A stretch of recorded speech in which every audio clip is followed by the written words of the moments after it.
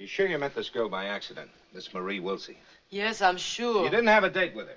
No, I told you. You met her accidentally on purpose. He's a good boy. He can be a saint, but he'll be a dead one unless I find out how Marie Wilsey died. Well? I don't know how she died. Well, you a winner. You do know. You must. I don't. I told you we were making love and... Now, don't say that again. Not ever. You know what that means? You weren't doing that, were you? No. Well, what did you do? Did you kiss her?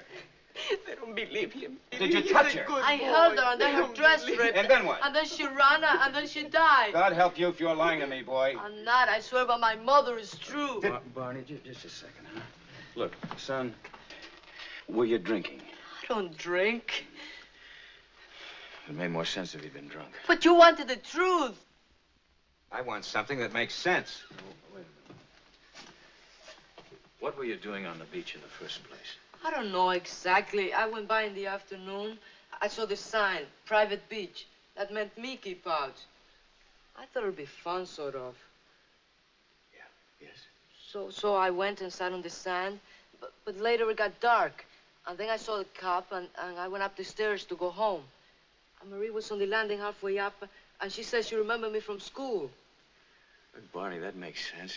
It's just the sort of thing a 17-year-old boy would do. He kissed her, he pawed her a little, she got scared and ran. That makes sense. Then she keels over dead. That doesn't make sense. There's got to be more to it. But there isn't. I've told you everything. Look, when you kissed her, did you maybe put your hands on her neck like this? And accidentally even cut off her wind? No, nothing like that. Barney. What? Do you remember the committee on racial zoning right here in I San ought to Juno? remember. I presided at the meeting. Look, Abby, we haven't got enough time. Preside? I don't remember. Of course you remember.